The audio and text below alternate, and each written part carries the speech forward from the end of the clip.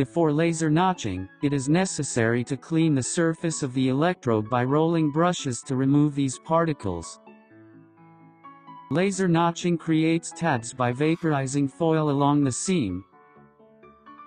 Following this step, the positive and negative electrode sheets, along with the separator film, are wound together to form basic cell cores in a process called winding.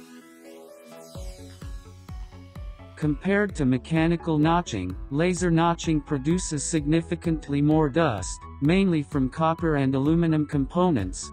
This increases the risk of explosions. Therefore, it's crucial to consider explosion-proof measures when designing the dust removal system, including dust collectors and pipelines. To tackle this, Villo has equipped this process with an inert powder feeder to neutralize dust and prevent explosions.